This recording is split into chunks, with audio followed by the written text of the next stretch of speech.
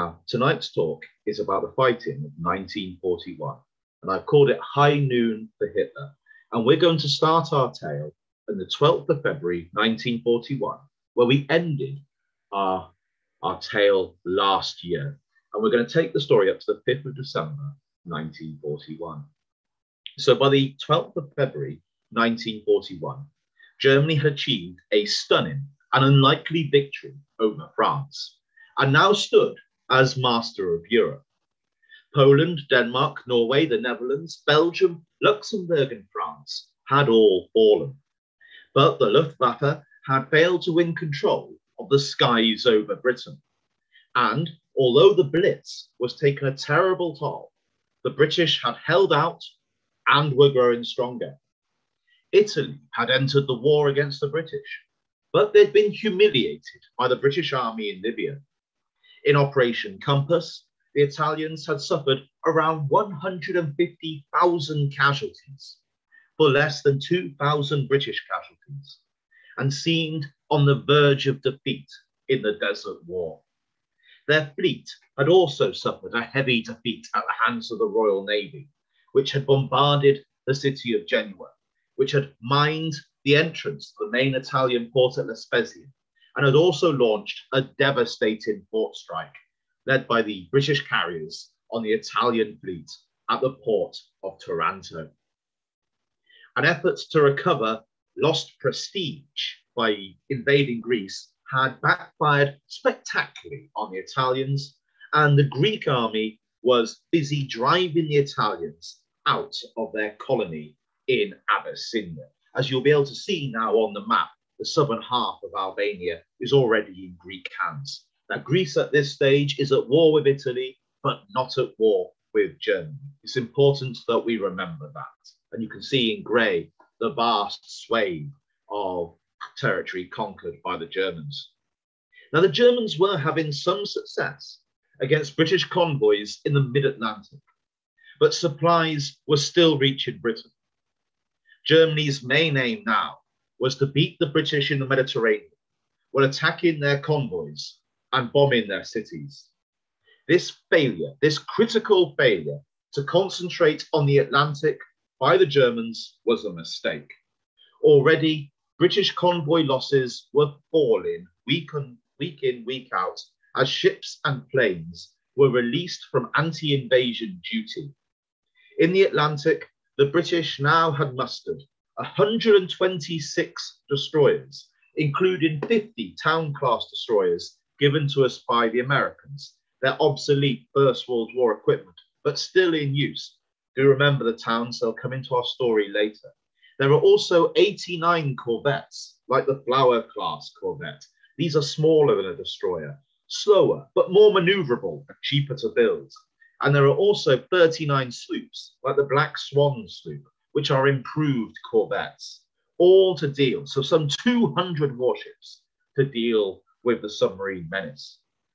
The old Coastal Command Anson bombers, of which, by the way, there is one of them in the Imperial Air Museum, if you want to go and see. They are beautiful things, but the old Coastal Command Ansons had already begun to be replaced by radar-equipped US-built Hudson bombers. This was pushing the U-boats further and further west, away from the British coast, which meant that they had little operational fuel as they were having to operate further and further from Germany.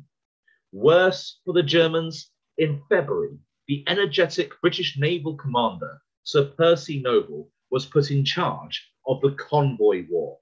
Now, unlike many senior leaders that I've had to work with, he actually wants to see action himself.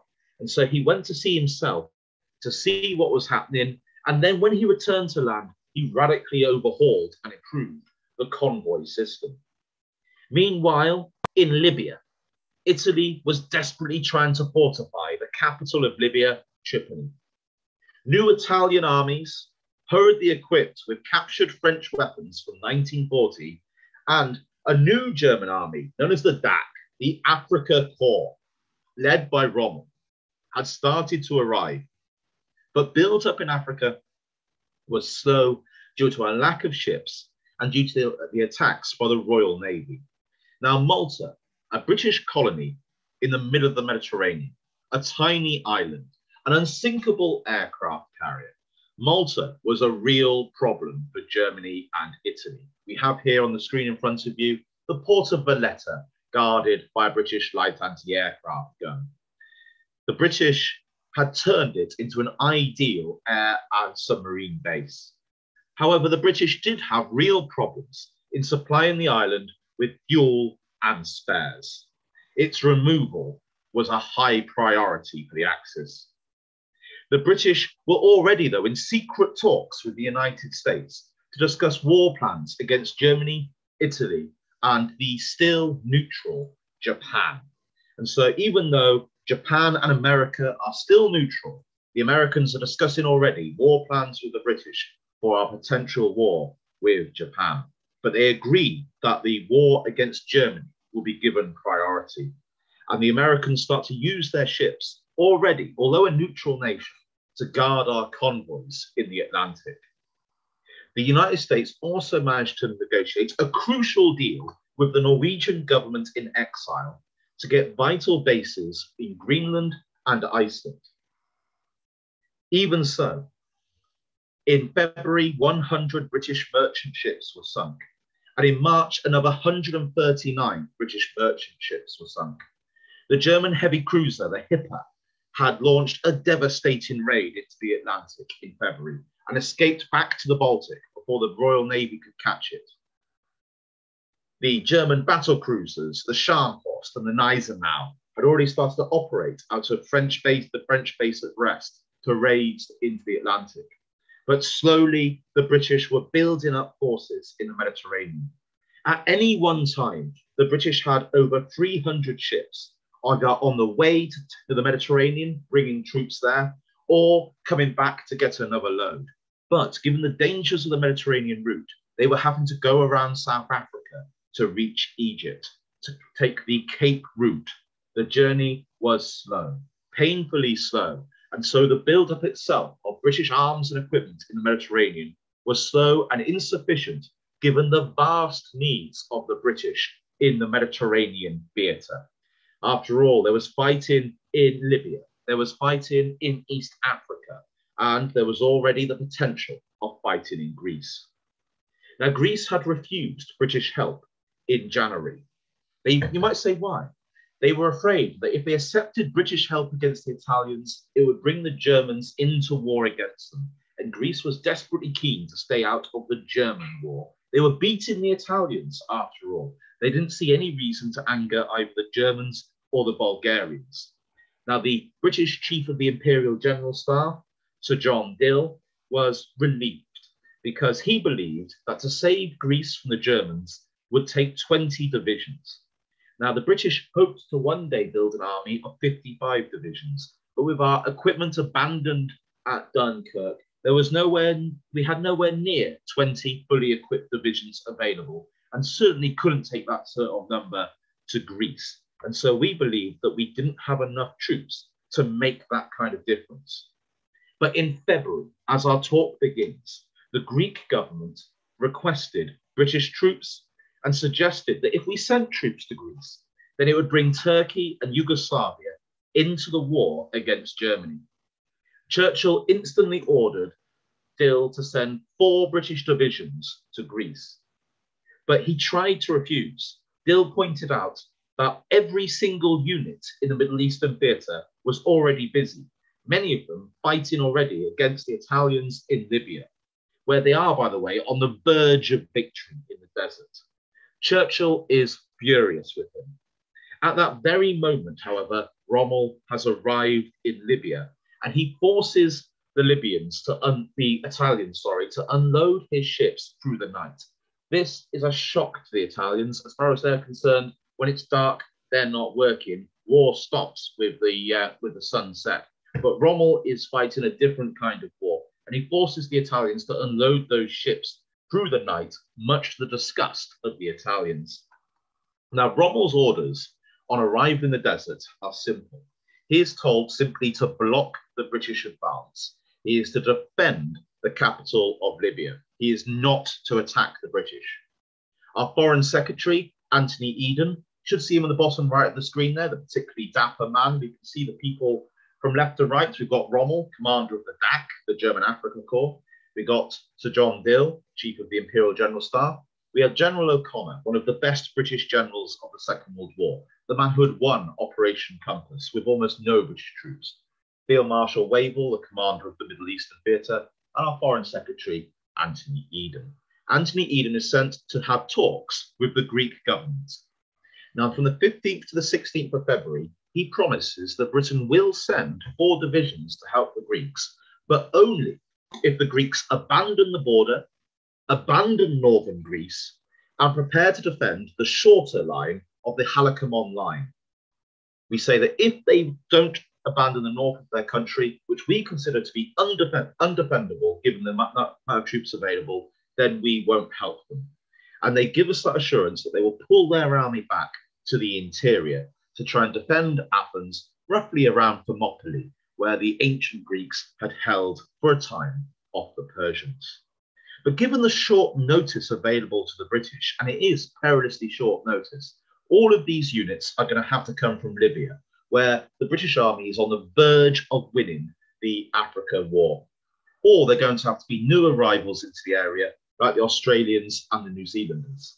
Now, this is a real shame, because in East Africa, 2 British Indian divisions are fully equipped with mountain warfare equipment, and they would have been absolutely ideal for the Greek campaign. They are veteran units equipped for mountain warfare. However, they are deep into East Africa, fighting the Italians. Even if pulled out straight away, it would take weeks for them to get to the port, and then more weeks to ship them to Greece. And so therefore, we're going to have to halt our drive in Libya, pull those troops out, evacuate, as it were, the drive into Libya, to send troops to Greece.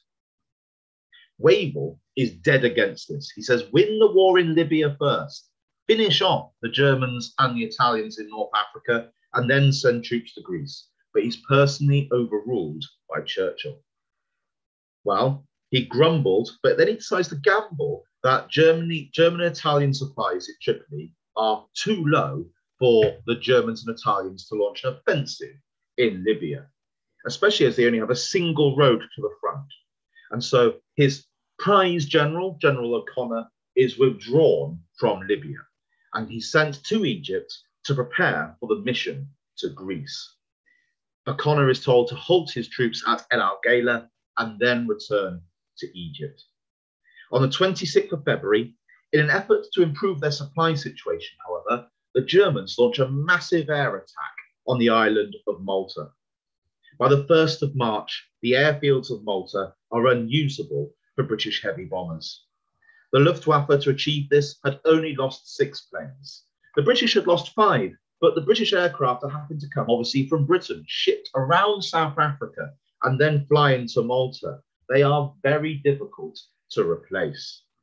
On the 1st of March, Bulgaria declares war on Greece and Britain. On the 2nd of March, German troops cross the River Danube, heading for the Greek border.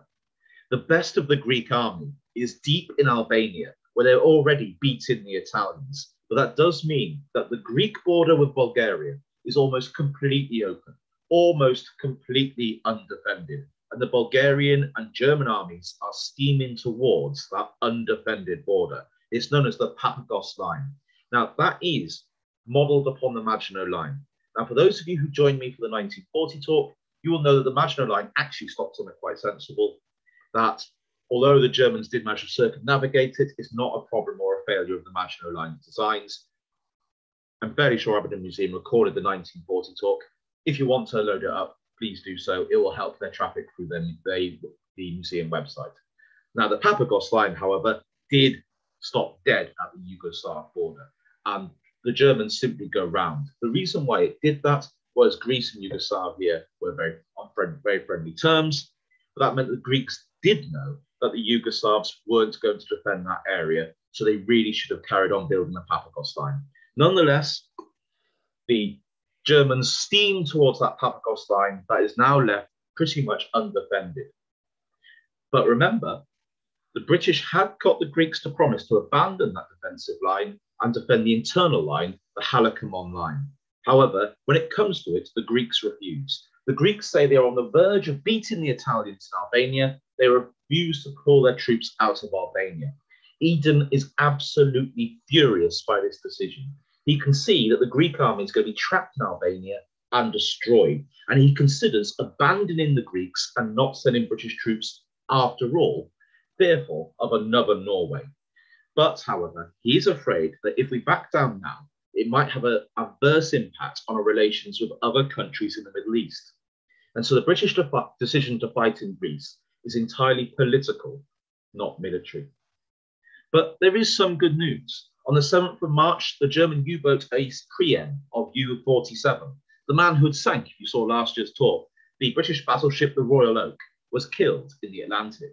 On the 17th of March, U-99, the single most successful U-boat the Germans had of the war, was sunk and its captain captured, along with another U-boat sank at the same time. Also, the Americans had just passed the Lend-Lease Act on the 1st of March, with the US agreeing to repair British warships. They also agreed to build the British escort carrier and also to lend the British more sloops. The key battle was the one in the Atlantic, and that was being won by the British. But in the rather less important theatre of the Mediterranean, the news for the British was about to get an awful lot worse. On the 21st of March, the Australian 6th Division arrives in Greece, having been pulled out of the fighting in Libya. On the 24th of March, Rommel disobeyed direct orders and launched a limited offensive in Libya. Remember, the British General O'Connor has already been pulled out of Libya. The best of the British troops, including all their tanks, have been pulled out of Libya.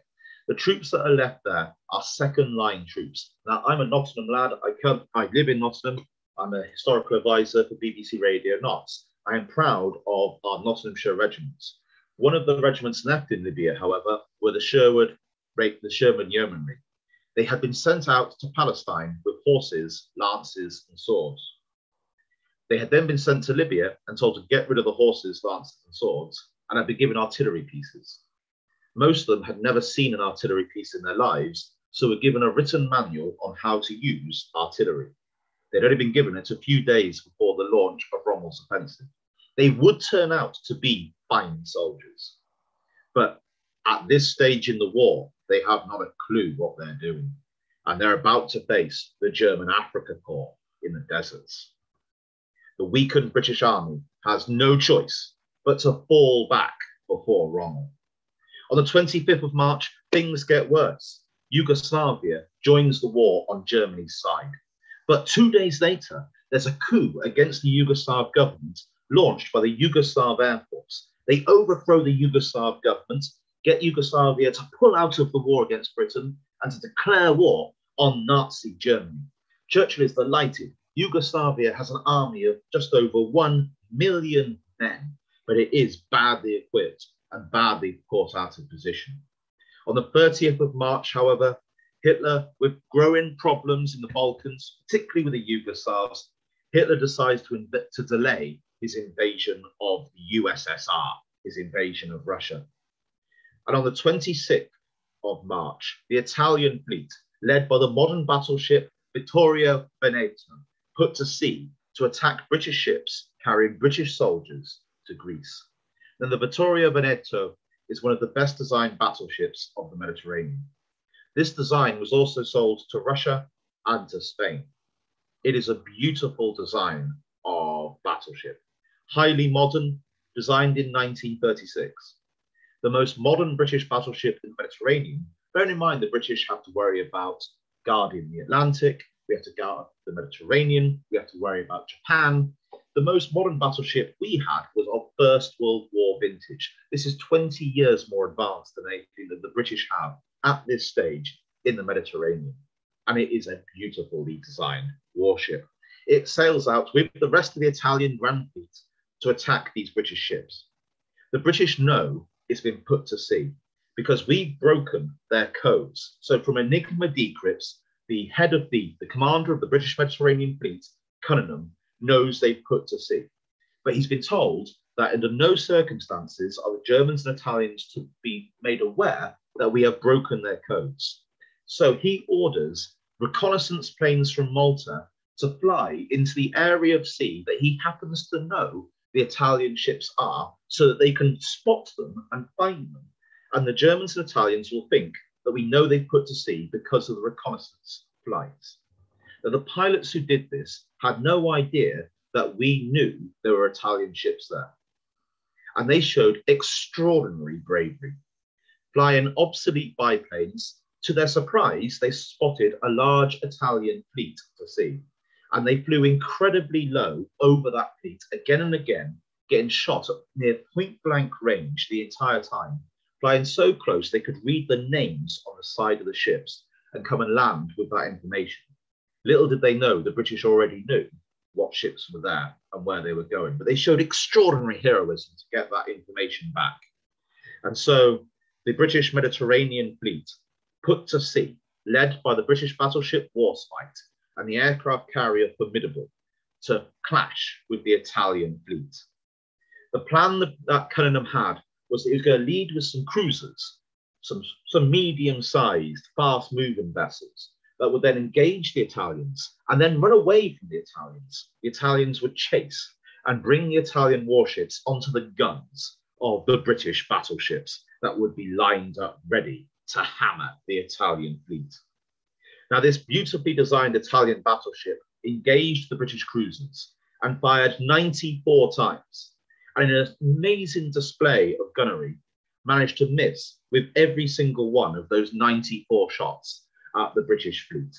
It then ran slap bang into the British battleships and carrier and attempted to escape. The British tried to pursue, but the Italian ships are more modern and can move quicker. The carrier launched a series of obsolete swordfish biplanes that launched almost suicidally brave attacks on the Italian fleet, and they succeeded in doing enough damage to the escaping Italians to slow them. And Cunningham continued to chase them, and he caught up with them at night. Now, he caught up with them at a place called Matapan, the Battle of Matapan.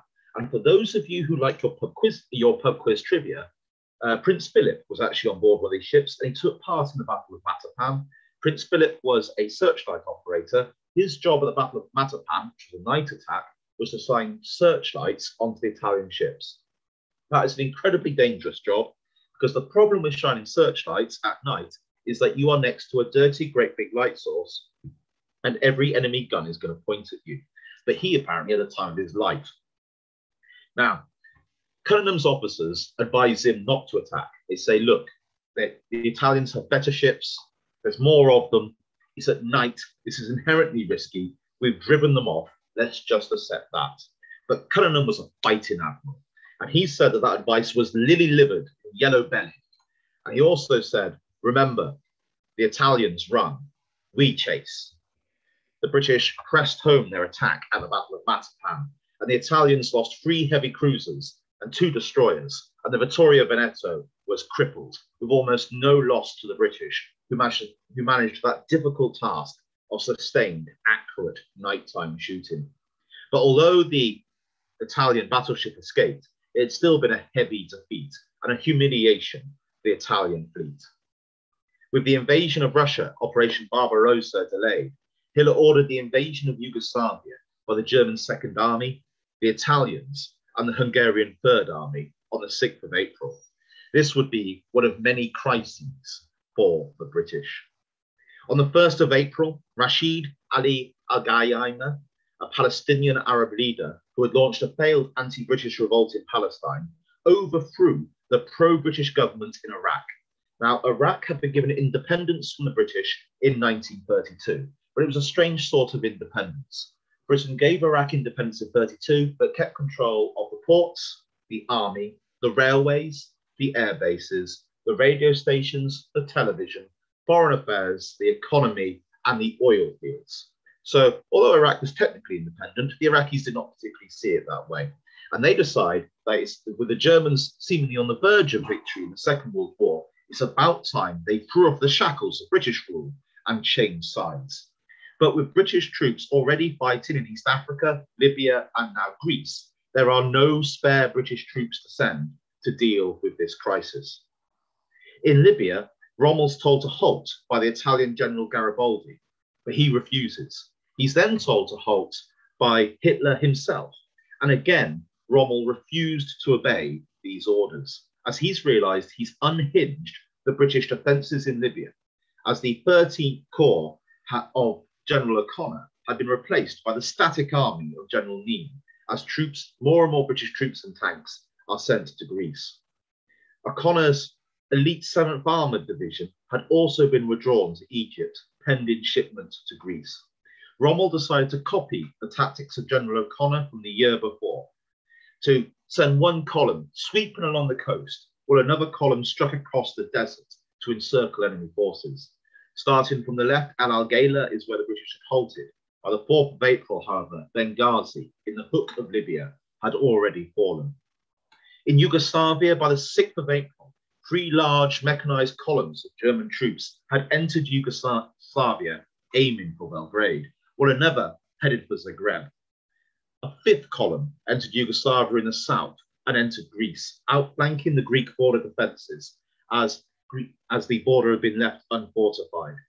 The Yugoslav Air Force was largely destroyed in 20 minutes, mostly on the ground, only for the loss of 2 German aircraft. The Yugoslav army is large, with their 1 million men, but it's strung out along a 2,000-mile border and is short of modern equipment. It crumbled within days.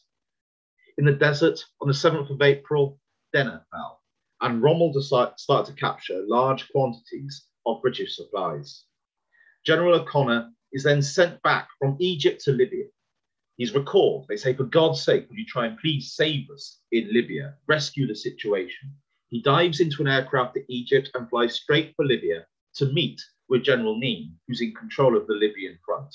He lands, he meets with Neame, and then sees an armoured car heading his way. He thinks it's a British armoured car and waves it as it comes across. To his horror, he then realises that it's a German armoured car, and General O'Connor and General Neame are both captured by a German reconnaissance unit just after O'Connor has arrived back in Libya. Wavell is absolutely distraught at the loss of his best general and asks London to offer to return 6 Italian generals if they would just give us General O'Connor back, but London refused to make the offer. A few days later, General Parry of the 2nd Armoured Division was also captured. The British now only had 2 generals left in Egypt. They had lost 3 out of 5, including easily their best. Australian troops started to fall back for the key port of Tobruk and were soon surrounded in the city, trapped there, holding the fort, as Bardia on the Egyptian border fell, and Rommel pushes right up to the Egyptian border. With equipment short in the fighting for Tobruk, the pictures, by the way, make really strange viewing, as the British equipment's mostly been destroyed, so the British are using captured Italian equipment. The German equipment's been mostly destroyed, so they steal equipment off the Italians, and the Italians are obviously using whatever Italian equipment's not been stolen by the British or Germans, which means that of the 3 armies, the Italians have the worst equipment, even though all 3 sides are using Italian equipment. And so identification in a photo is rather difficult. But in 2 weeks, Rommel had advanced 600 miles. And you might think the Germans would be delighted, but they're really not. Now, Halder, the head of the German army, is absolutely furious with him. Now, you might say, why? It's because he believes Rommel is frittering away elite and rare German panzer troops on the verge of the invasion of Russia to capture worthless desert. This 600 miles is a collection of sand dunes. The British really don't care about the sand dunes. They simply had scuttled back before him. British losses in the desert had been light, as they'd retreated before the Germans, unlike when O'Connor had destroyed the Italian 10th Army. The only real loss the British had suffered had been O'Connor himself. But supporting the German advance, the advance of Rommel, had taken planes, trucks, fuel, and troops, and especially planes away from the attack on Malta. And British submarines and planes were now using Malta to attack Italian convoys from the island once again. Halder is also really concerned about the loss of German trucks in the desert, which he desperately needs for the invasion of Russia. So he tells his deputy, von Paulus, to halt the plan for the invasion of Russia, to fly to Libya, to speak to Rommel, and to tell him, for the love of God, would he stop advancing across this worthless desert. Meanwhile, in the skies over Northern Europe, Germany had started to concentrate on bombing British ports, especially the port of Liverpool. Now, from the 19th of February to the second week of May, there were 61 major German bombing raids on British cities. 46 of these were against British ports. On the 12th of March, as you can see from the pictures, is the Liverpool Blitz. 316 German bombers attack for 6 hours and leave 500 dead. They return the next day, but the strength of the Luftwaffe was slowly being drained away by these actions. From August 1940 to March 1941, the Germans had lost 3,132 aircraft in the skies over Britain, and that included 8,000 pilots and trained aircrew, all of which would be badly needed for the invasion of Russia. Yet German pilot training remained low. As fighting raged in Libya and Yugoslavia, and in skies over Britain, on the 12th of April, Germany invaded Greece. By sheer bad luck for the British, a Ju-88 pilot disobeyed direct orders and put bombs on his aircraft as he flew over the Greek port of Piraeus. Now, I know what you're saying. Why was he told not to put bombs on there? His senior officer believed that the extra weight of the bombs would have meant that he couldn't get to Piraeus harbour, which had a photograph, and come back. However, the pilot knew that he could. As long as he only carried 2 light bombs, he could still get to Piraeus, drop the bombs, take the photographs that were needed, and come back. And these are the photographs he took just after he dropped his bombs. These 2 light bombs, due to spectacular bad luck for the British, or spectacular good luck for the Germans, hit the transport ship Clan Fraser. The Clan Fraser had not yet been unloaded in Piraeus harbour, and it was carrying 350 tons of high explosives to be given to the British troops in Greece and the Greek army. The explosion was so big, it destroyed 10 other ships in the port and broke windows in Athens 7 miles away. The port was wrecked, and disastrously, the port of Piraeus was the only port that could have been used to supply the British army in Greece. For the British, the fighting in Greece is already over. We've landed troops, but we have now absolutely no way of keeping them supplied, as the only port we could use has been blown up with the explosion of Clan Fraser in this rather unlucky turn of fate. Now, for those again who like pub quiz trivia, one of the British pilots trying to defend this port had actually been the author Roald Dahl before his mental breakdown. After his mental breakdown, he actually was then employed as a spy on the Americans. And the books he wrote, the children's book Roald Dahl wrote, was actually his cover for him spying on the Americans. It's amazing what a cover story can do for your long-term career. But nonetheless, Piraeus is destroyed. Now, both sides have been sucked into a war that they did not want to fight in Greece. But critically, the Germans were busy preparing to invade Russia, whereas the British really didn't have any other active front.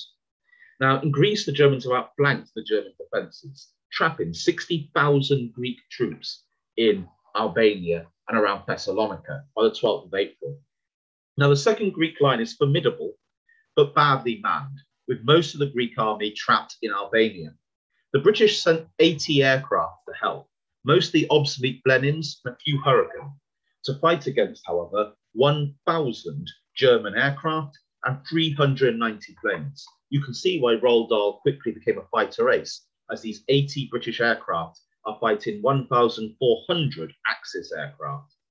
The Germans tried to drive south to finish cutting off the Greek army and Albania, but they're halted by stubborn British and New Zealand infantry fighting around Mount Olympus before the British start to fall back on the Thermopylae position, reaching there on the 17th of April.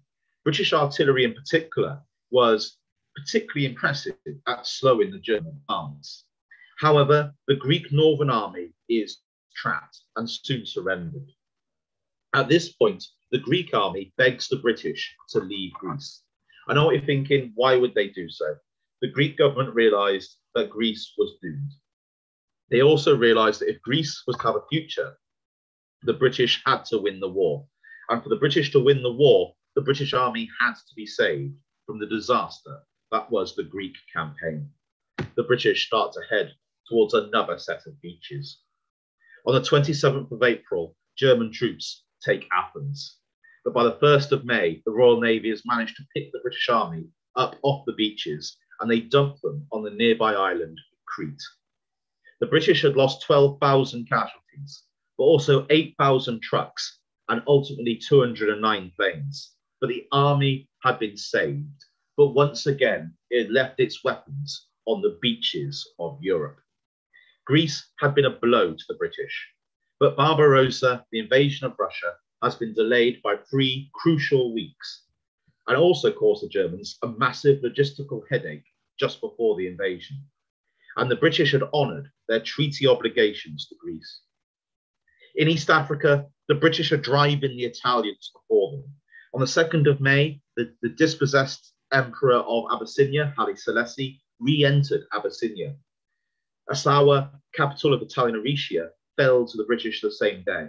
And by the end of May, as you can see here, the British 11th African Division had entered Addis Ababa, the capital of what is now Ethiopia, capturing 8,000 Italians.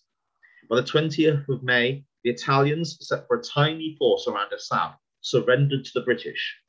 And the British had to rush to save the Italian army from being massacred by the African civilians.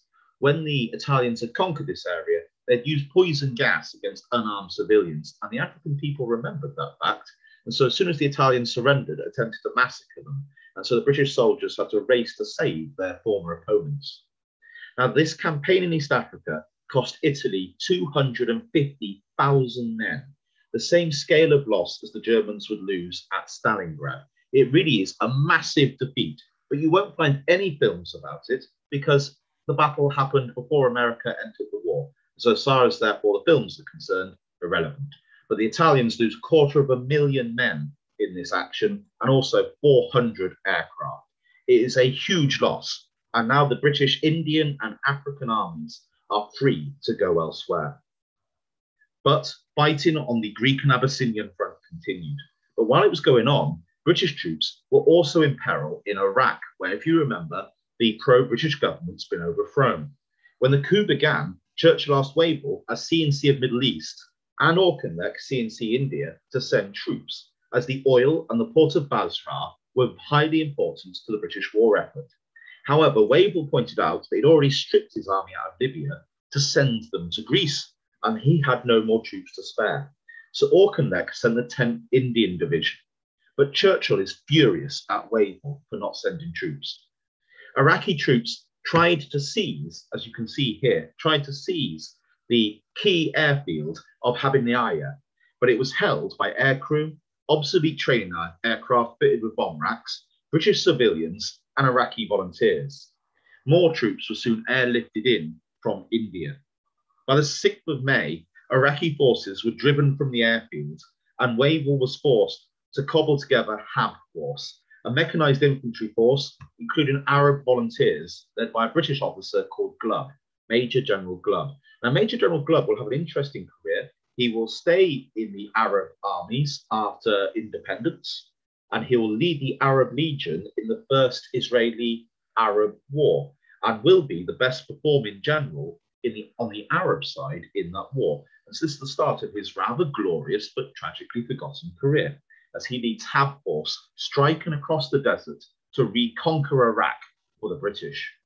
The Germans sent aircraft to help the Iraqis, but due to a tragic mistake, the Iraqi rebels shot down the German aircraft coming to help them, thinking that they were British aircraft, including killing von Blomberg, the son of a German field marshal.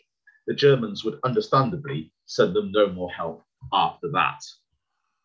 On the 19th of May, Fallujah, just before Baghdad, fell to the advancing 10th Indian Division, supported by the RAF, while Hab Force had finished crossing the desert. And by the 31st of May, the fighting in Iraq was over, and Iraq was reoccupied for the British Empire. In Libya, Rommel failed to break into Tobruk. His forces were needing 50,000 tons of supplies every month, and with Tobruk in British hands, it had to come by road from Tripoli, which was a 1,000-mile road journey. And of course, that road journey itself required petrol. The trucks taking petrol to Rommel's tanks burnt petrol traveling along that 1,000-mile road, and then burnt more petrol traveling the 1,000 miles back. It's hugely wasteful for the Germans. and it's draining resources that the Germans need elsewhere, all the while being bombed by British aircraft and attacked by British commandos. Von Paulus is once again sent out to tell Rommel, for the love of God, stop capturing sand dunes. But he's disgusted to find out that he needs to send Rommel even more troops and more trucks on the verge of a Russian invasion. On the 15th to 16th of May, the British launch Operation Brevity. Led by General Strafer-Gott, they tried to push the Germans back from Tobruk and to clear the high ground around Sollum. The attack fails, but casualties are low on both sides. Around 200 British casualties, around 600 German casualties. So a slight tactical success for the British, although they failed to advance. But with the British busy elsewhere across the Middle East, there really is little else that they can do. They can't launch any major attack to try and clear the Germans from Tobruk. But with Greece fallen and Libya locked into stalemate, Hitler asks his generals where he should go next. Should he invade Crete or should he invade Malta? His generals say, for the love of God, neither. However, he's determined to invade one of them. His generals beg him, neither concentrate on the invasion of Russia. Now, of the two, Crete, however, has almost no significance. Malta, at least, is highly important. But the Italians tell Hitler that Malta would be a tough nut to crack. And the Luftwaffe wanted Crete as a springboard to launch a paradrop invasion of Syria or Egypt, where German agents are already starting to scout out the oil fields. Hitler is also worried that British bombers might base on Crete to bomb the Ploesti oil field in Romania that supplies some 90% of all the German oil. And this is absolute madness. There's no way the British could supply that kind of air base on Crete. And also the skies above Ploesti are the best defended skies in the world at this time. There's no way we could punt some bombers over them. However, Hitler is paranoid about Ploesti. Now, when he asks which he should go for, his generals say neither, but they do say that if you're to go for one, then please, for the love of God, invade Malta. So Hitler decides to invade Crete. Operation Mercury is on. German paratroopers would land and seize the airfields, and then they would land on these airfields elite Alpine troops brought in by air transports. Now, by the 20th of May, the invasion is ready. It would take 500 precious transport aircraft, the Ju-52s, and 780 other planes. Now, Ju-52 numbers are desperately short. They haven't recovered from their losses on the 10th of May, 1940, which you'll remember if you joined me for last year's talk. And they're going to be badly needed to transport supplies in Russia, especially as the invasion of Russia is due to begin on the 21st of June, only 1 month away. So what have the British got to defend Crete? Well, they've got no planes, no radios, because they left them on the beaches of Greece, few anti-aircraft guns left in Greece, but they do have 32,000 Commonwealth troops with very few weapons, and 10,000 Greek troops with very few weapons, because they're all left on Greek beaches. They're all short of equipment and ammunition. The defenders are led by the New Zealand general you see on the left, General Freyberg. He's highly honourable and incredibly brave. He'd won a Victoria Cross in the First World War, but even he said that he wasn't very bright, and he didn't really understand aircraft. He'd actually retired in 1934 and only returned to active service because he was begged to do so by Churchill. Now, he was told by Ultra that the Germans were going to invade and the day they were going to invade. And he was also told that they were going to try and capture the airfields. But he knew he had to try and keep our breaking of their code secret. So to not give the game away, he decided not to defend the airfields that he knew the Germans were going to come to try and capture. That is a huge mistake. The landings start badly, however, for the Germans. Some of them are dropped out to sea and drowned. Others are impaled on bamboo, a horrible, horrible way to die. An armed Crete police unit beat off an effort to seize the town of Refino, while other landings are beaten off by Australian troops. Around Heraklion, an anti-aircraft unit takes a terrible toll on German air transports, and swift British counterattacks strike the German landing zones. Some German paratroopers try to storm the medieval walls of a town with storming ladders and actually succeed in breaking into the town before running out of ammunition, where they start to get killed by civilians wielding spades. because it turns out the machine gun without bullets is less effective than a spade at beating a man to death, and they're forced to flee the town. The German landings have been a costly failure, but with German paratroopers all over the island, the situation is highly confused, especially in the New Zealand sector. The 22nd New Zealand Brigade hold the vital Maleme airfield, and they also hold Hill 107, protecting it. Now, they had badly mauled the German paratroopers attacking them, helped by Crete civilians. None of the German objectives have been captured. Of the 14,000 paratroopers, nearly 2,000 are dead and 2,500 are already wounded. However, they have captured Crete prison. Critically, however, these New Zealand troops defending Maleme airfield have lost their communications as the telephone wires have been cut.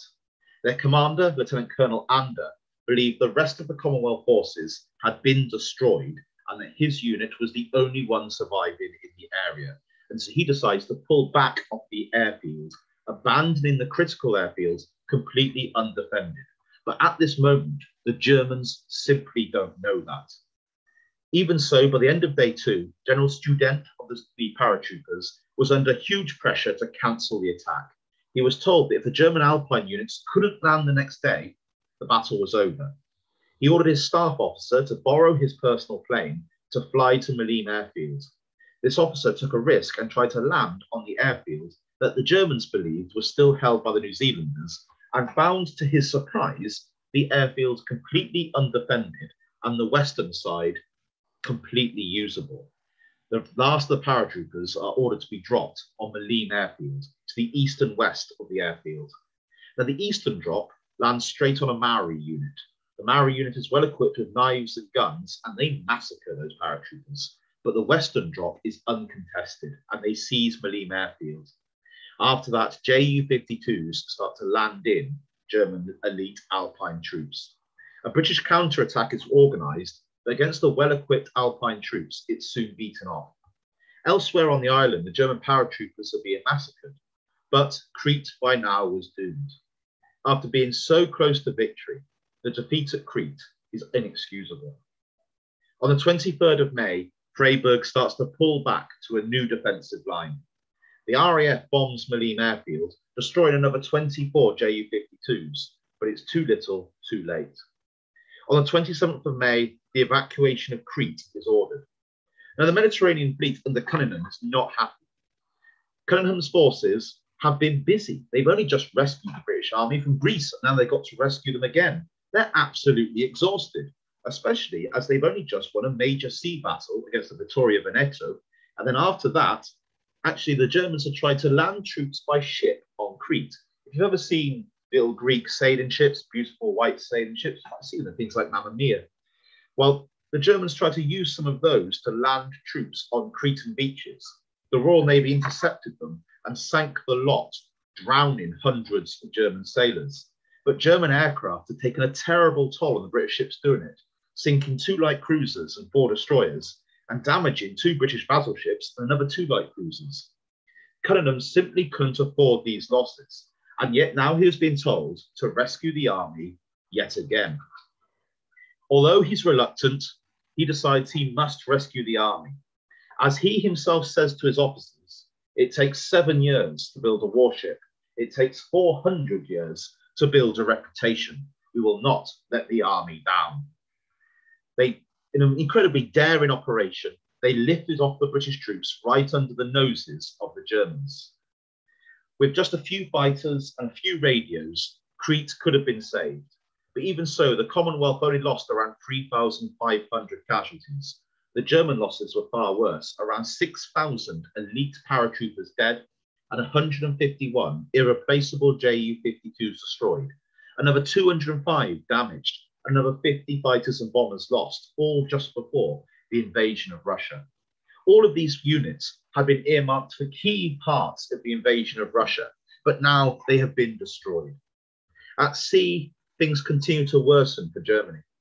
200 US aircraft are now operating out of Iceland, hunting for submarines. And on the 9th of May, the German submarine U-boat ace, Lem, is killed. Worse, the captain of the British destroyer Bulldog boards the U-110 and takes their code book and Enigma machine. And the Americans made a film saying it was them that did it. It's the warship, the Bulldog, and a British destroyer and crew that capture the Enigma machine. And this really helps our decoding. Now, as early as August 1940, Bletchley Park had worked out all 8 levers of the Enigma machine. 5 had come from Poland in 1939. Levers 6 and 7 had been captured from the U-33. The 8th had been captured in August 1940. But even so, we were only able to break about 10% of German traffic. A commando raid in Norway proclaimed more data, as did a raid on a German Weather ship. But the UB-40 raid was an Aladdin's cave of data. Now, by the 20th of May 1941, the Canadian escort force had finally closed the final unescorted convoy gap in the Atlantic with its navy, which now had 80 corvettes. For the first time, British convoys could be escorted all the way across the Atlantic. The Canadians would take them halfway, what was called the MAP, the Mid-Atlantic Meeting Point. They would be met there by British warships that would take them the rest of the way. The Canadian warships would then sail to Iceland, refuel, go back to the MAP. The British warships would refill in Britain, take the convoy back to the MAP, and the Canadians would then take them home. An incredibly efficient system. And it's the Atlantic that is the key battle of the war. At any one time, the British had 2,000 ships at sea. The British could afford to lose Greece. Come to it, we could afford to lose Egypt, but we could not afford to lose the Battle of the Atlantic. Now, I know some of you, your bladders or kettles might be calling, but we will pause at 8, I promise you. Now, in May, the German battleship Bismarck and the heavy cruiser Prince Eugen entered the Atlantic. The battle cruiser Gneisenau had already been bombed by the RAF at Brest. On the 24th of May, the British battleship Prince of Wales, still under construction with construction crews on board, and the battle cruiser Hood attempted to intercept the German warships. A lucky shot hit the Hood's magazine, causing it to explode. A major refit to solve this problem had been planned for 1939, a planned upgrade to its armour and guns, but the war had broken out before the upgrade could have happened. Only 3 of its over 1,000 crew could be rescued. The Bismarck was damaged and had to return to the city of Brest, dogged all the way by British warships. A Swordfish biplane torpedo then hit its rudder as it attempted to limp home, halting it. It's then hammered by British battleships before being sunk by a torpedo from the cruiser Dorsetshire, but the Eugen escaped to Brest. Never again would a German capital ship enter the North Atlantic. Meanwhile, in the Mediterranean, for the British, the situation was improving. As German aircraft had been sent to Greece and Crete, they'd stopped attacking Malta. Forces on Malta started to savage German convoys going to Libya, and aircraft from Malta bombed the port of Tripoli and Benghazi. But before we break for a comfort break, let's complete the picture by looking at the British home front. On the first week of May, Liverpool was repeatedly bombed, as was Belfast, Clydeside, Hull, Portsmouth, and Cardiff. From the 10th to 11th of May, 571 bombers hit London, killing 1,400 civilians. But by the third week of May, the bombers were withdrawn from bombing Britain to prepare for the invasion of Russia. By now, most of Fighter Command have Spitfires, while in the Middle East, the British were still using Hurricane, Blenheim, and US-made Tomahawks, but they're all better than anything the Italians have, but outclassed by the Germans. But they are at least easy to maintain in desert conditions. Increasingly, the RAF from Britain were taking the fight to the Germans, conducting fighter sweeps over France. If there were over 100 planes, they're called circuses. Less, they're called rhubarbs. But these were an inefficient use of planes and wore the British down as much as the Germans. But the Blitz had failed to break the British. 14,000 civilians had died, but British war production had never been higher. It had cost Germany 600 bombers and had also taught Britain what worked for aerial bombing. The British now knew it would need more bombers and bigger bombers than Germany had to win an air offensive. And as Germany turned on Russia, the British were determined to build such a force. I'm going to break now for 5 minutes, so I will recommence by my watch at 10 minutes 8 for the second half of the Talk of the Fighting of 1941. Thank you very much. So, on the eve of Barbarossa, the Germans have 200 divisions, but they're desperately short of vehicles. Now, of these 200 divisions, only 21 are panzer divisions and 13 are motorized.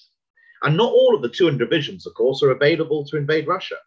Germany starts to defend Germany, to occupy France, the Low Countries, Norway, the Balkans. Greece would be occupied by the Italians. Only 17 panzer divisions were available to invade the USSR.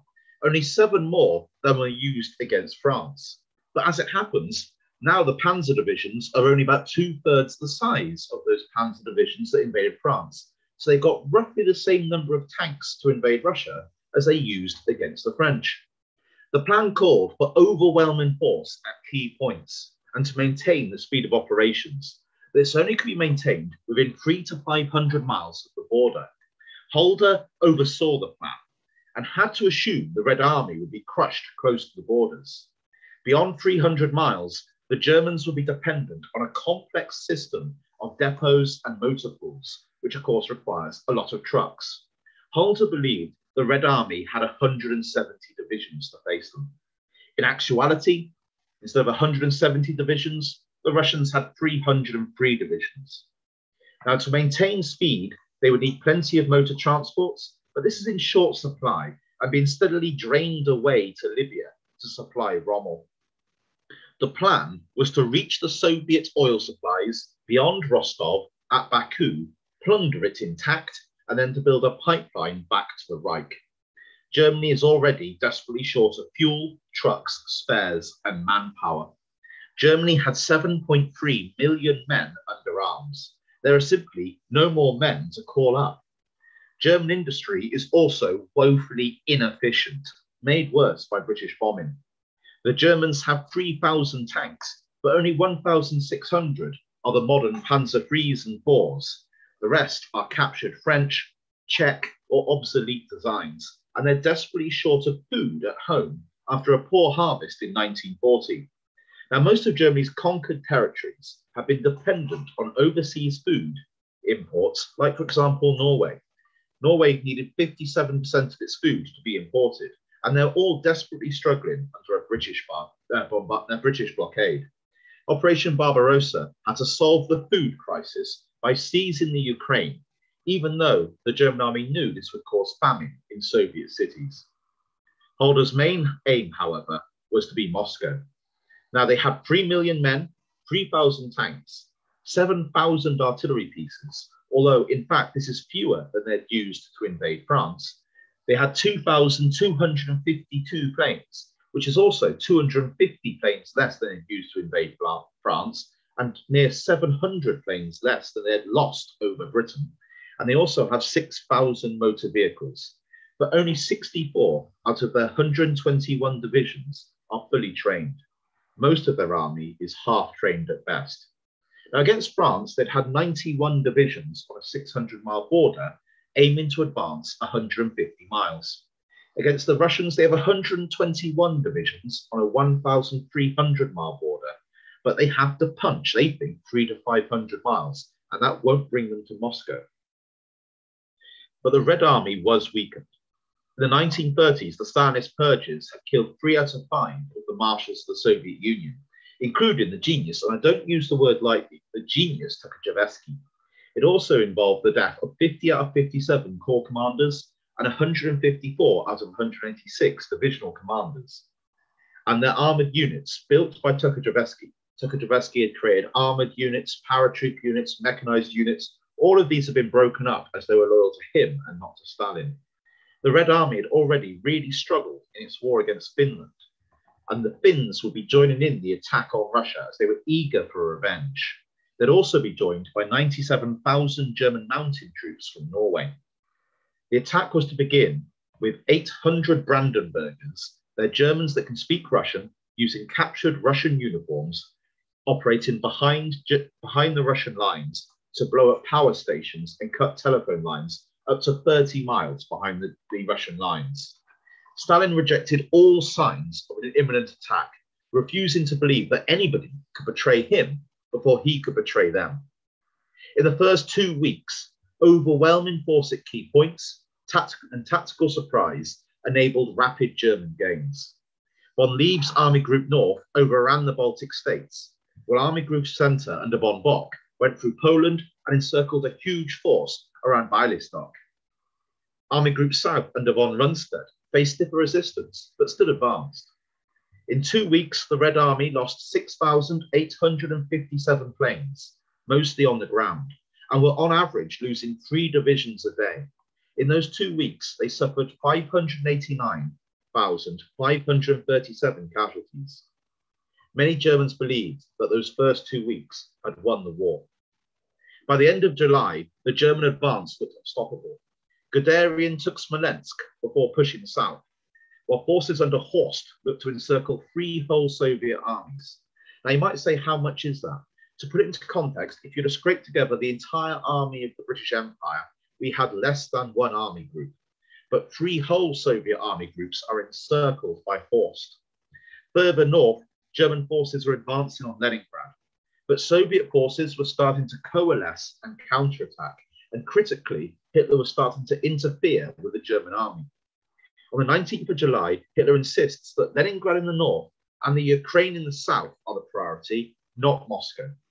As soon as the Smolensk pocket was destroyed, he ordered Army Group Centre to hand over its tanks, 2 whole panzer groups, to drive south. Moscow, he said, would not be taken, but would instead be destroyed from the air by the Luftwaffe. Given their failure in the skies over Britain, this is not promising. Moscow, as it happens, will never be attacked by a massed air raid. On the 23rd of July, Hitler orders the Luftwaffe to support the advance of the Finns, to stop an entirely fictitious British landing in northern Norway.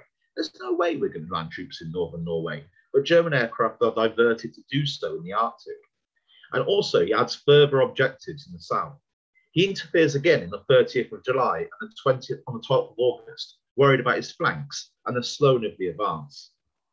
But the Germans had by now reached the limits of their oil supply lines, and their vehicles were starting to break down. The Smolensk pocket was destroyed, but its effort pushed the German army to its limits. After that, the Germans are forced to dig in and weather Soviet counterattacks by 17 whole Soviet armies, as the USSR had called up an additional 5 million men. Now, despite Britain badly needing war supplies themselves, they agreed to send more and more equipment to help the Russians. The USA also sends Harry Hopkins to see Stalin, to ask Stalin what he needs. Now, to the delight of the Americans, Stalin asks for machine parts and aluminium to make aircraft. They are delighted because this shows that the Russians are planning for a long war. A country planning a short war asks for aircraft. A country planning for a long war asks for machines to make our aircraft and the raw materials to do so. And that's precisely what Stalin's asking for. Meanwhile, in the Middle East, concern had grown over Vichy French Syria. Now, there are 30,000 French soldiers loyal to the Vichy government with 90 tanks and nearly 300 planes in Syria. General de Gaulle, leader of the Free French, is sent to Egypt, where there are 6,000 Free French soldiers. The British are worried that the Germans are going to use Syria under Vichy French control as a base to invade Egypt. On the 14th of May, Churchill approved a joint Anglo-French invasion of Syria. Wavell, however, is reluctant. Wavell is desperate to beat Rommel in Libya. He says, concentrate on Libya first, then we can invade Syria. But he's overruled, and so Operation Exporter, the invasion of Syria, is on the 8th of June. Wavell, however, was also told to attack Rommel at the same time, known as Operation Battle Axe, to relieve Tobruk on the 15th of June. Battle Axe should have been delayed till after the invasion of Syria, but Churchill wouldn't listen to Wavell. Worse, the 7th Armoured Division in Libya had just been given new improved Crusader tanks. Great, you think, new improved tanks, but they were given no time to train on these new vehicles, and they did need more training time. Syria was to be invaded by a mixed force of tanks, Australians, Indians, and Free French soldiers. But French resistance was fierce. It is often forgotten by the French that in the Second World War, the French lost more men fighting against the British than they did against the Germans. Indeed, the French fought bitterly against the British in the Second World War, but it's not covered in the French education system. The French army in Syria, in particular, hated the British. Some of these French officers in Syria, after the end of the Second World War, plotted to kill our current Queen, Queen Elizabeth II, when she was just Princess Elizabeth and was visiting Paris for the armistice celebrations. They also planned in 1946 to attack London with cholera. These are the kind of people that were in Syria for the French. And so French resistance is fierce. It took 5 days to cross the river line. Then the Australians had to call for reinforcements, further weakening the British Army launching Operation Battle Axe. Fighting would continue until the 14th of July. The French would suffer around 7,000 casualties and lose 180 aircraft for a Commonwealth loss of around 4,500 casualties. But Syria was occupied and the Middle Eastern oil was safeguarded for the British war effort. But it had fatally weakened Operation Battle Axe at a critical time. In Libya, Operation Battle Axe had begun on the 15th of June. The British and Germans were about evenly matched. Now, to win on an attack, you should outnumber your opponents 3-1. But British and German forces had a similar number of tanks, men, and guns. Now, that's okay against the Italian army, but it's not okay against the Germans. The plan was that the 4th Indian Division would attack the Germans along the coast head on, while the 7th Armoured took the flanks. The plan was too ambitious. The British forces had been weakened too much by the invasion of Syria. After 3 days of heavy fighting, the British had lost half of their 200 tanks and had to pull back. The Germans had only lost around 50 tanks. The British then, however, narrowly avoided disaster on the 3rd day. The Germans attempted to encircle them before fierce British counterattacks drove them back. Overall, the British suffered around 1,000 casualties, the Germans around 1,400 casualties, and the stalemate returned to Libya. On the 21st of June, Churchill, disappointed in the failure of Battle Axe that he himself had largely caused, sacked Wavell as C&C Middle East and moved him to be C&C of India, and then moved the C&C of India, Auchinleck, to take command of the fighting in the Middle East. Wavell had done well, but Churchill didn't trust him, and as Wavell himself said, maybe it's time for a change in the bowling, as I have had a few sixes knocked off me recently. Wavell, by the way, would then have a difficult war, having faced the early Mediterranean War, where he had almost no soldiers to defend the Middle East, being attacked by the Germans. He was then sent out to command the Pacific, where he would have almost no soldiers to try and defend against a surprise Japanese attack. He had a tough war. In the critical battle of the Atlantic, however, Hiller also kept interfering. Now, 8 U-boats were withdrawn from the Atlantic to help with Barbarossa, but it wasn't really clear what they were going to do. The invasion of Russia, after all, is a land battle. There's not much room for submarines in that kind of battle. 4 were also withdrawn to act as weather spotters for the Luftwaffe, and 6 sent to the Arctic to stop the British landing in northern Norway and the Arctic Circle. All of these should have been used to hunt British convoys. It's a complete waste of the U-boat force. At this time, there are no British convoys in that area, but a surprisingly large number of German submarines. Worse for the German submarines, the refit and repair of U-boats was halted while they repaired the battle cruisers Scharnhorst and Gneisenau. Dönitz, the commander of the U-boat force, is absolutely furious. British Bomber Command is also launching frequent bombing raids on Germany, but only about 1 bomber in 5 is actually able to get within 5 miles of their target. Now think about that. If a bomb is dropped 5 miles away, it's not going to do any damage, but only 1 in 5 are able to get even that close. On a cloudy night, it's worse, with only 1 in 15 bombers able to get within 5 miles, but the British are doing what they can to help the Russians. On the 12th of July, Britain and Russia signed a mutual assistance pact. It's just a shame they hadn't done so in 1939, or indeed in 1938, if you'd have listened to the talk 2 years ago. On the 9th of August, Churchill and Roosevelt met on board the battleship Prince of Wales. They agreed to concentrate on Germany before Japan. This is despite the fact that neither America nor Japan are involved in the war. They're already planning on that war, and the US Army starts to prepare for war with Germany. The US Navy was already busy fighting the Germans in the Atlantic. The RAF continued to bomb Germany every night, and the Scharnhorst and Gneisenau in Brest Harbour are also hit. Now, by the summer of 1941, the Luftwaffe is in real crisis.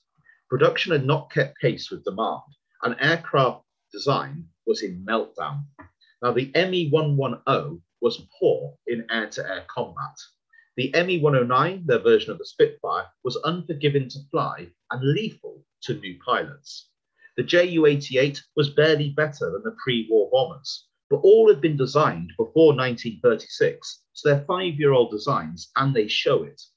Designs of new planes took time, and corners were being cut. The Me-210 on the left was meant to be an upgraded version of the 110, but instead, Messerschmitt redesigned the entire aircraft top to bottom and then issued it to the pilots without trials. It's simply not fit for purpose. It barely flies and is likely to go into a highly lethal spin. A number of German fighter races are killed trying to work out how to fly this damn thing. The only ray of hope for the Germans is the Focke-Wulf 190. Speer, a man who I still can't believe escaped being killed as a war criminal. He's Hitler's chief architect, but he did have the gift of the gab and did appear in a lot of British documentaries, been interviewed. It's amazing how far that gets you, so he did survive the war. Speer was given the task of making 3 massive new factories to build aircraft to help the German war effort. It was expected that these would take 9 months to get up and running. There are still 40 new designs being worked on, 14 by Messerschmitt alone, but little work is going on to improve the existing designs for immediate production. The Luftwaffe wasn't going to grow anytime soon, and there's a desperate shortage of badly needed air transports. After losing 250 Ju-52s over Crete, and they only had 150 available to supply troops in Russia. As Germany struggles to supply their forces, the British and the Soviets deepen their links for supply. On the 17th of August, Britain and Russia agreed to ship more and more equipment to the Russian front. However, the Germans are increasingly running low on supplies, and the British and the USSR give an ultimatum to Persia. Modern-day Iran, Britain and Russia get together and they tell modern-day Iran, then called Persia, that they had to expel the German army officers that worked for their government. The Persian government refused. On the 25th of August, the British and the Russians invaded Iran, Russia from the north and Britain from the south. And I do love the picture to the right. What you have there are some Russian communist soldiers on horseback and some very highly aristocratic British soldiers in a light tank with pith helmets. All those British regiments are highly aristocratic. God knows what the communists made of our upper classes meeting in the middle of Iran. But Britain and Russia invaded on the 25th of August. By mid-September, Tehran had fallen. The Middle East and East Africa are now secure for the British, and the British can finally concentrate on the fighting in Libya. British and US supplies would flow to Russia through Persia. It has to be said, the only reason why we invaded that country was to build a dirty Great Big Road and Railway so that we could land war supplies on the Persian Gulf and send it to Russia. But needs must. As Barbarossa had begun, British Fighter Command had also stepped up pressure on the Luftwaffe, conducting over 8,000 sorties over France by the end of June and more in the following month. 123 British fighters were lost, but 81 German. It simply couldn't be justified. Great British pilots like Bader were being lost, and the Mediterranean badly needed British aircraft, as by the way did the British Far East. My grandfather fought in Singapore, and they could have really done with some of those Spitfires out there to stop the Japanese. Fighter squadrons were being wasted at home, but it was slowly bleeding away German air strength. And the Germans, on the other hand, continued to bleed us in the Battle for the Atlantic. 43 ships were sunk in July, 41 in August, 83 in September. But you may remember from the first half of the talk that at the start of this talk, the Germans were sinking ships into the hundreds every month. Now they're achieving scores in the 40s. It's never high enough to starve the British out, who already have 200 aircraft on anti-submarine duty, guided by Ultra. No U-boats could operate within range of these aircraft. On the 21st of August, the first British convoy to help the Russians set sail. British farmers have done a good job of reducing the need for food imports, making sure that Britain was less dependent on convoys coming in to keep us in the war effort. Our arable land had grown from 11 million to 15.5 million square miles. British farming was also increasingly mechanised in what was a new agricultural revolution. The 1941 harvest broke records for both acreage and yield per acre, despite using ever more marginal land due to improved seeding and fertiliser. British civilians were getting ever better rations, but in Germany, rations were being cut every month. The German U-boat campaign, they believed, had to sink 1 million tons of shipping per month. So far in the entire war, the Germans had only achieved half of that 3 times. They'd only gone above 600,000 tons when they're aiming for 1 million once in the entire war. As it happens, even if they'd have achieved that 1 million tons a month, it still wouldn't have been enough to starve Britain out. But the submarine campaign had its own risks. On the screen, you should see the American destroyer, the USS Reuben James. Now, on the 31st of October, 8 German submarines operating off South Greenland attacked a British convoy of 44 merchant ships guarded by 5 American destroyers, and they sank the American destroyer, the Reuben James, thinking it was a British ship. Now, in the defense of the Germans, the Americans had given 50 identical ships to the British, and the Reuben James was shooting at the Germans, and the Germans shot back thinking they were British, sunk them, and killed them. But according to the American public, it was okay for the Americans to shoot at the Germans. It was not okay for the Germans to shoot at the Americans because Germany and America are at peace. So only the Americans should have the right to shoot. The Reuben James is sunk, killing 115 US sailors. The British publicised this loss across the radio waves and in every newspaper they can buy adverts. And the American public are shocked and outraged at these American deaths, pushing the Americans ever closer to war. Meanwhile, Germany's main ally, Italy, is struggling badly. At the end of July 1941, Italy had sent their first division to fight against the Russians, despite the fact the Germans told them not to.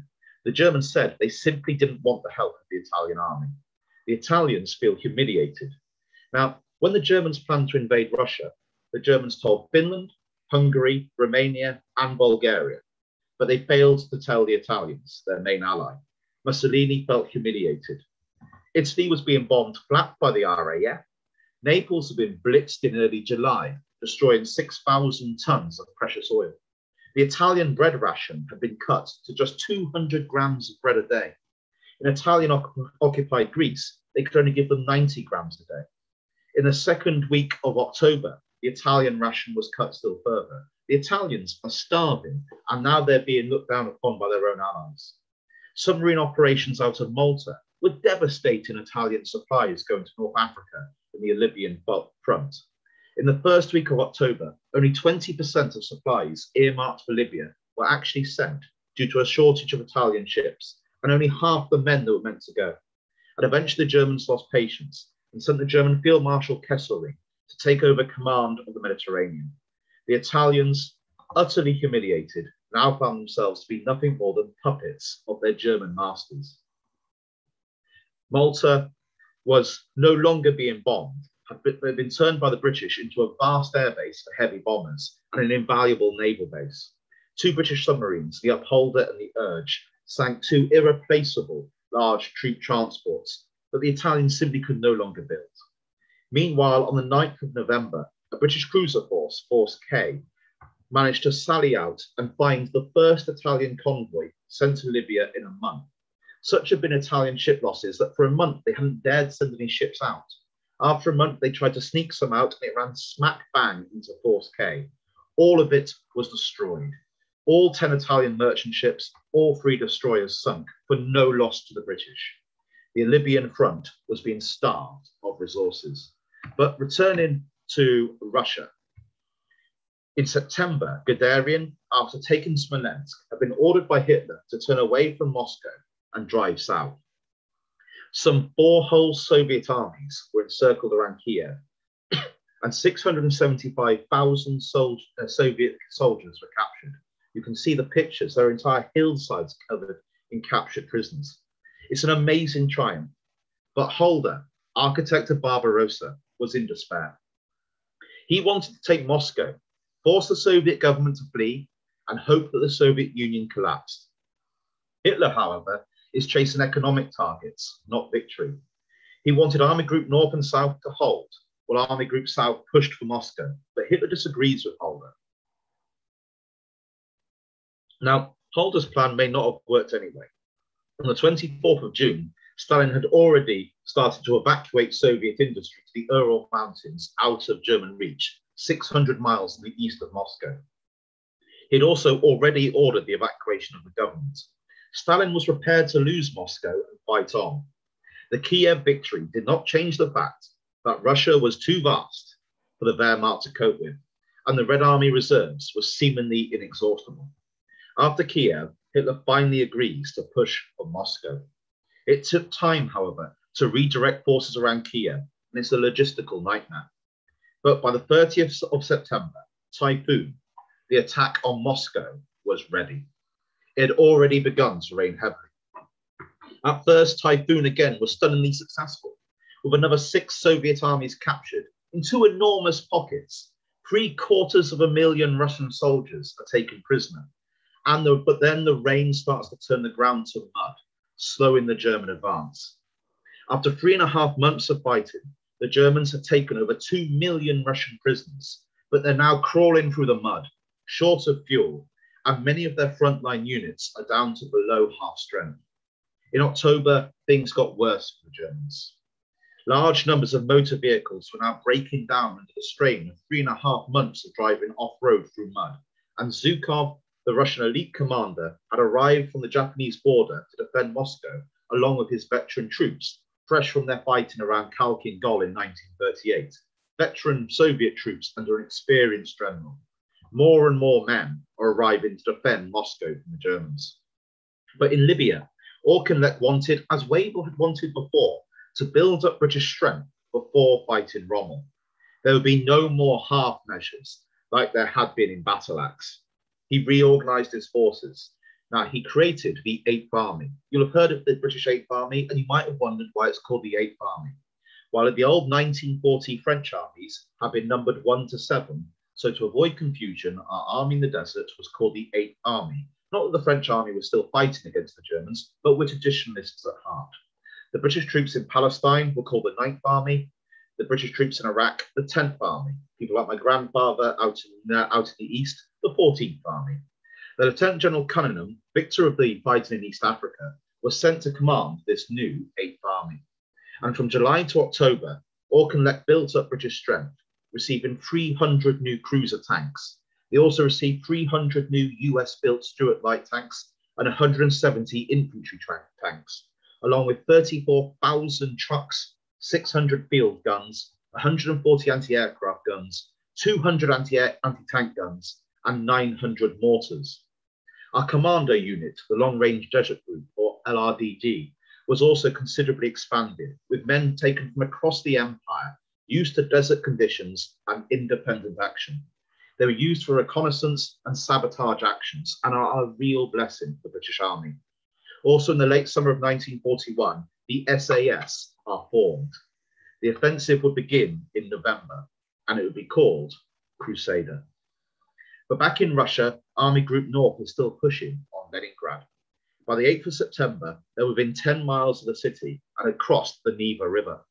The second city of the Soviet Union was nearly surrounded, now only reachable by the Russians across a frozen lake. But taking the city would cause problems for the Germans, especially how to feed it. Hitler decided not to capture the city, but to instead destroy it through hunger and bombardment. The rest of the survivors would then be allowed to walk back to the Soviet Union when German troops broke in the spring. The plan was that the Germans would level the city to the ground and then hand over the rubble of one of the great world cities over to Finland. As the Germans advanced, they destroyed army group after army group, but too many Soviet soldiers had escaped encirclement to escape back to either the Russian lines or to join the Russian partisans. And as the Germans reached Moscow, the gaps between their attacks increasingly lengthened as it took more and more time to bring up supplies of fuel and ammunition. Russian resistance was also stiffening. The Germans crossed the Moscow-Volga Canal, but as they crossed that canal, the rain turned to snow, and the Germans lacked winter clothing. At the start of Barbarossa, Milk, second in command of Goering in the Luftwaffe, had ordered fur boots and woolen underwear for his staff. He'd be the only senior German commander to do so. The German boots, for example, have iron nails that just conduct the cold from the snow right up into the foot. The Germans were facing furious counterattacks by ski-equipped Soviet units in white winter camouflage, and the German units are simply being ground down. The 24th Motorized Corps, for example, was pushing on the key railway junction of Tula just before Moscow, but it's down to 10% strength.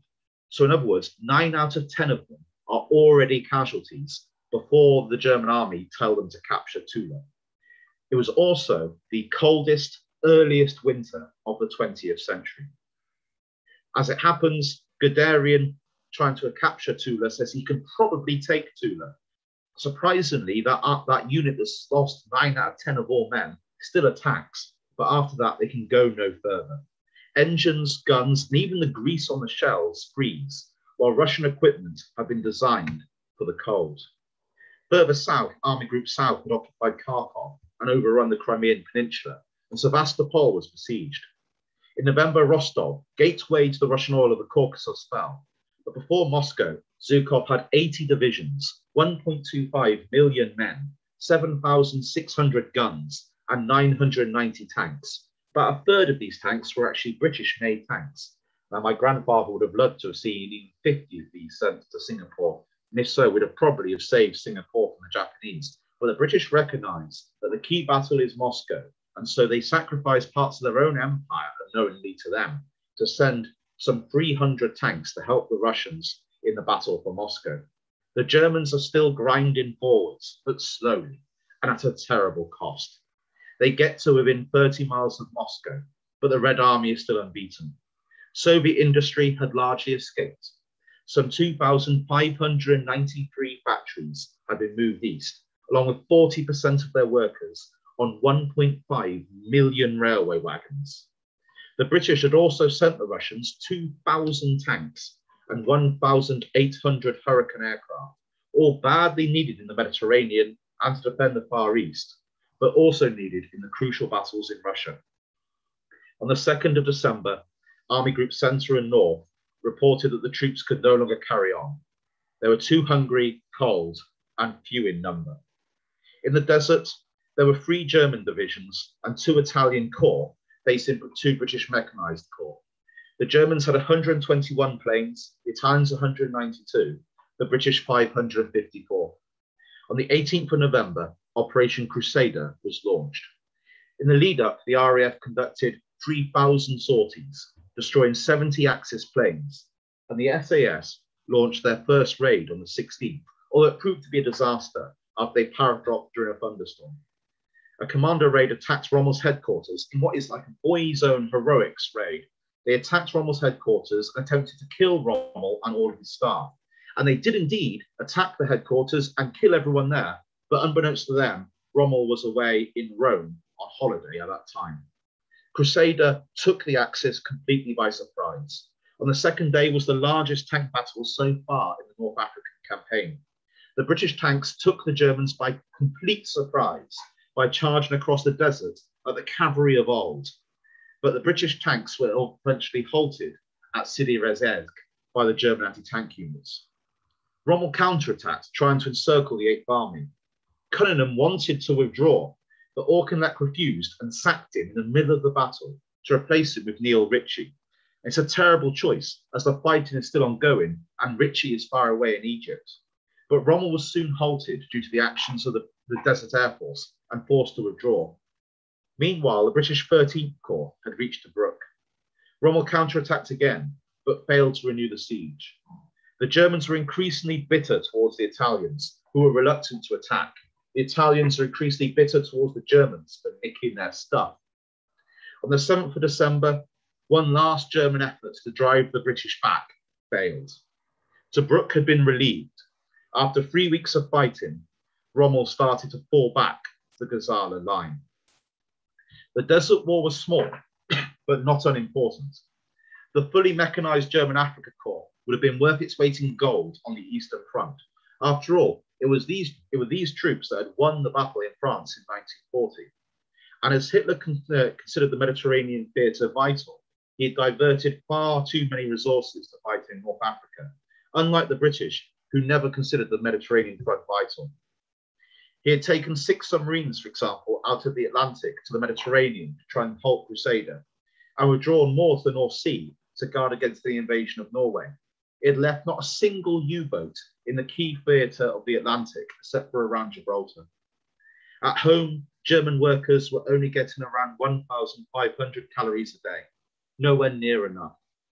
Fuel was so short that the newly repaired German surface fleet could not put to sea, and stocks of coal were almost out. Steel production was falling rapidly, and the planned expansion of the Luftwaffe with those 3 new factories was scrapped. The German Empire could now offer the Germans nothing. French factories could not work without coal and oil, and its workers had been conscripted and sent as slave labour to Germany. On the 3rd of December, Hitler signed an order to reduce the crazy over-engineering of German uniforms and equipment. The German machine gun, for example, took 3 times as many months as the British model to build. The MG42, for example, had 9 unnecessary inspection stamps on each machine gun, and it came in a velvet-lined wooden box. This is completely unnecessary work, wasting the time of the German war effort. From the 4th to the 5th of December, on the Eastern Front, temperatures reached minus 35 degrees C. Machine gun lubricant froze, and the Soviet counteroffensive began.